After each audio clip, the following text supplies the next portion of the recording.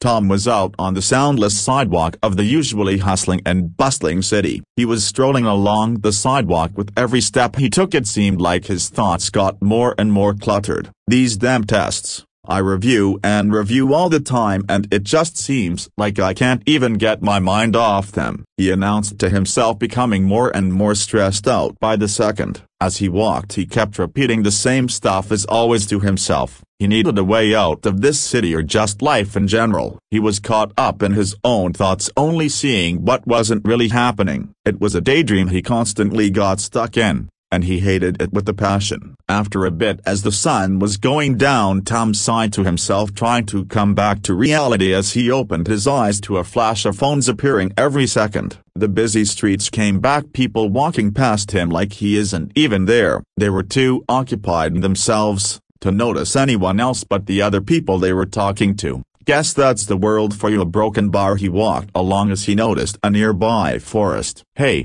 you know, I need some tranquility for once. He peacefully walked into the forest, no one seeing him as he saw the leaves blowing from the wind. The breeze was beginning to pick up, but not too much, only just enough to feel the refreshing wind. Tom sat down in a more open area of the forest, sighing in relief. Finally a broken bar. Wish it was that easy every time to get away. He looked up at the empty night as the full moon was rising out of the sky. He laid back on the tree, resting his head on the hardwood of the tree. The birds in the trees were falling asleep as the moon was gently glowing its moonlight into the forest. Tom looked at himself, imagining himself as a black-furred wolf. He always had this fantasy of himself being more outgoing and silly as a wolf. He had no idea why he was able to associate himself with a wolf. To him, it felt like a calling of sorts, like a burning passion inside of him yelling inside of him to finally set him free. The stars decided to finally show up after the dark, somber clouds of the night scattered apart. A shooting star traveled by, only being visible momentarily,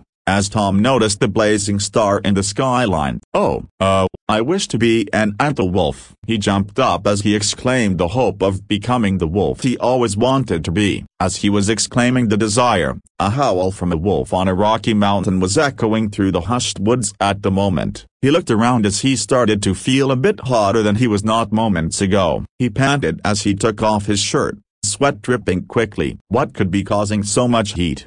He thought to himself as he quickly found out. He took a deep breath as he noticed dark lush black fur growing on his chest. He was astonished, not able to say a word, as he put his hand on the fur. The fur quickly spread up to his arms, feeling tingly and amazing to him. He started giggling as his speech started to become cuter as well.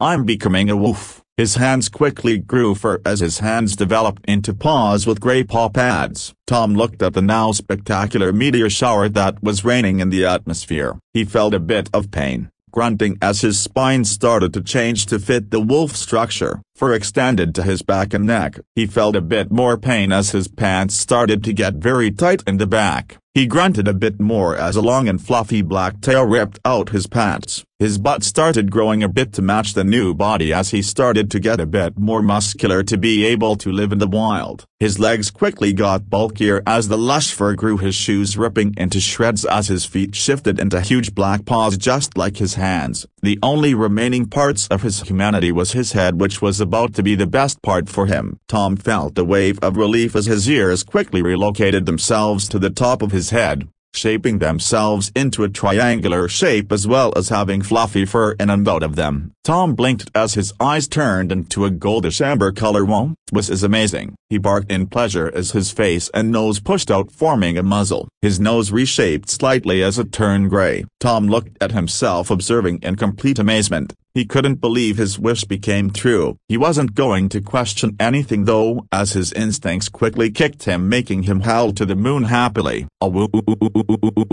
He wagged his new tail and ran off towards the deeper woods to find a cave to live and thrive in. He found some other wolves in a pack. They happily accepted him into the pack as their beta as they lived long and fulfilling lives. The end.